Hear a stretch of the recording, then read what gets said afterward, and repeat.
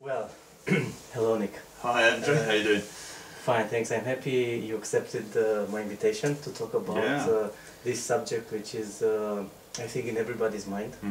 Happiness. What is happiness for you? How do you feel it? And tell us a bit about happiness.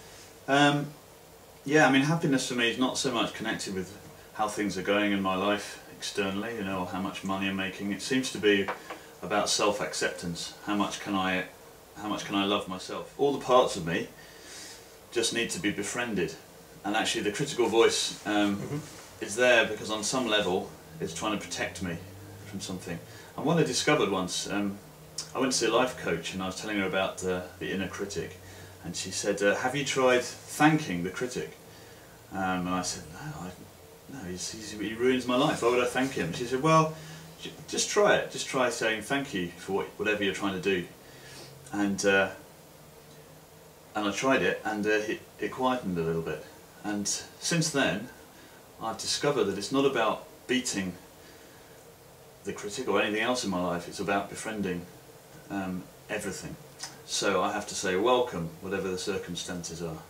And there's a miracle that happens then. On a good day, when I can do that, I just find peace.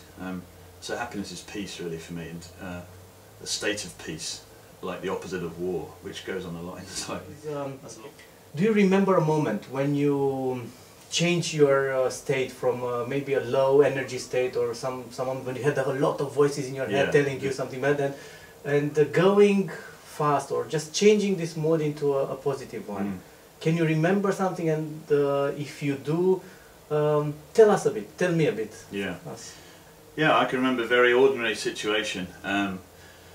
Probably about a year ago now, and it was a situation I'm sure lots of parents face when they're frustrated their children won't do what they ask. I'd been trying to get my son to do something, I can't remember what it was now, but I was so cross, and I needed to get some space, so you know, he stayed with my wife, and I just went for a walk, and I was furious. I walked along near the sea, near where I live, and mostly I was thinking, you know, you're a failure as a dad. You can't even keep your temper with your son. You know, sort it out, you idiot. You know, real kind of strong stuff.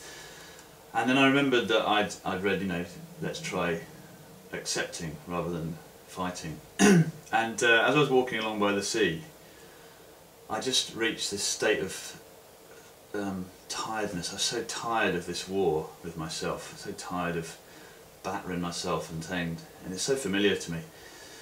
And I made a pledge to myself at that moment. I said, okay, I am from now on. I am going to be my own best friend. I'm not going to stab myself in the back the whole time. I'm not going to do it. And it felt very significant. I felt like a tangible change in energy. I was out in the sea. I sort of breathed it in, and such a relief. The person who came back felt like a different person almost, because suddenly, instead of feeling I was in a state of war and at any moment I could be knifing myself in the ribs, I was like a united front where I could trust myself, all the different parts of me, and we were working together, we were friends. And actually, as long as I know that I like myself, I can face most things in life, and suddenly I find I like other people as well. It's almost like I mirror outwards to the world whatever I'm doing to myself. And that felt like a very, you know, a trivial situation maybe, but a change in thinking which taught me it's all about acceptance, self-acceptance. And that paradoxically is a change. I mean, I can't change myself until I accept myself as I am. I deeply believe this, what you just said, that you cannot change yourself without accepting exactly the way you are right now. So like for me, I put it in this way: the secret to change is first to accept the way you are right now, and then you can start changing. Absolutely. When you try to change the way you are, starting from a non-acceptance of the present, because I want to change because I hate doing this or I hate being like this, you're not going to make it. Well, and also we know this from our outward relationships. So anybody who gets married hoping to change their spouse, forget it. It's not going to happen. You know, you don't marry somebody in order to change them to something else. You marry them, and then you say, do you know what? I love you absolutely as you are. and suddenly they change. Exactly. Yeah. The secret to change is to Absolutely. accept the person exactly as he is. Which is what we all need, unconditional acceptance, you know, Yeah. from ourselves and from others, but mostly from ourselves. Okay, I now will challenge you to go back now in time and try to see yourself a few years ago, maybe 10, 20 years ago, when you were also searching happiness. I mean, I think most of the people do this in different ways. I can remember one much earlier than that, actually. When I was a kid, I desperately wanted, it was a van, a little van, battery-powered van, which would, if you drew a line, it would follow the line. Wow. And I thought, oh, I want one of these, I just need one of these. And I nagged and I nagged, I can't remember how old I was, maybe only 10 or something, you know. I nagged my mother and said, oh please, look, it's in the Argos catalogue, it's in the, look, I must have this. And I could see her getting worn down and down and down. And then one day, after I'd been nagging for ages, she bought me this thing, brought it home. And I opened it up and I drew the line and I watched the thing follow the line. And then drew another line and I watched it follow the line. And I kind of thought, so it follows a line. And after about 10 minutes I felt this deep sense of disappointment and shame that this thing that I wanted so much, I now knew I was bored of it and I didn't want it after all. I thought it was what I wanted, but it wasn't actually. What really helps me there is there's Eckhart Tolle, I think you know, says in one of his books that I like particularly, Stillness Speaks, is his book. It's you can accept yourself, the situation, and what if you don't accept it? Well, then you can accept the fact that you don't accept it, and then you can keep accepting the fact that you can't accept the fact that you don't accept. You just keep peeling it back like an onion and saying, okay, that's fine, I don't accept it, you know. And I think that's the work of acceptance, is finding as many layers back as you can go. Yeah. How are people in your country? I mean, all the people around you think like you, or how do you relate to the other people, and also how are they related to happiness from your point of view? Well, I think everybody's looking for happiness. I suppose the more I accept myself, the more I feel engaged with people, and the more I don't accept myself, the more I feel we're all failures, we're not doing what we should be doing. I don't feel massively more enlightened than anybody else in life. I think we're all just groping for answers, and I get so much help from other people, really. And I know that for example, I need my own space. I've learnt to accept that I'm sort of slightly on the introvert side of the spectrum, and that sometimes I need to pull back from other people, and that's okay as well. For example, you are in traffic, yes, and happens that it's your right to go straight, and then a car blocks you and something happens. What would you tell to that person? I do that all the time. Well, not all the time, but I have bad days when I'm not living in a very conscious manner.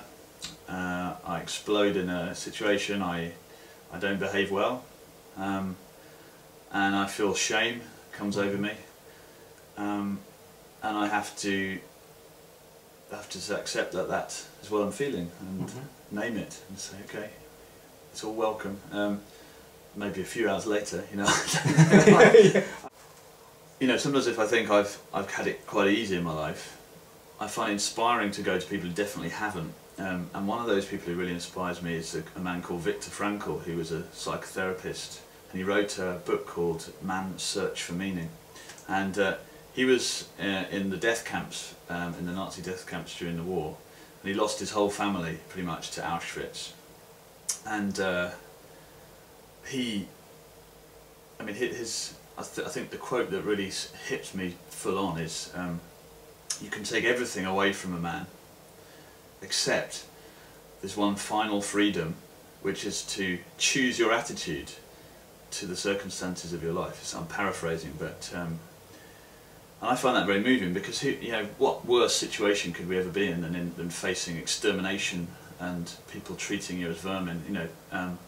And yet this man managed to find self-acceptance, on some level acceptance in that situation, and that proves to me that it is possible, even though I haven't had to face those kind of things.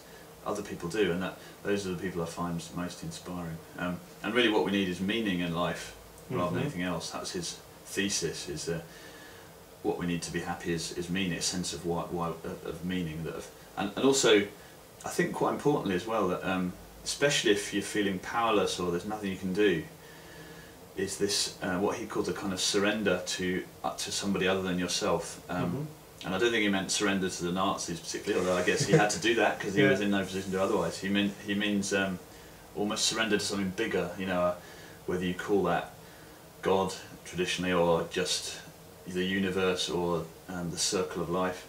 And I find when I'm at the end of my rope, you know, and I can't do it on my own, actually kneeling and opening up and saying I need help is the thing that can shift the energy as well. And that can be, and he says it's difficult. He uses happiness, the word happiness. To find happiness, you have to open up. You have to find it through somebody other than yourself, actually. Which is a paradox, because you know, self-acceptance, but also reaching out to other people. Stop a second, because I'm pushed by my thoughts. Did I really push the record? Because I know I pushed the record.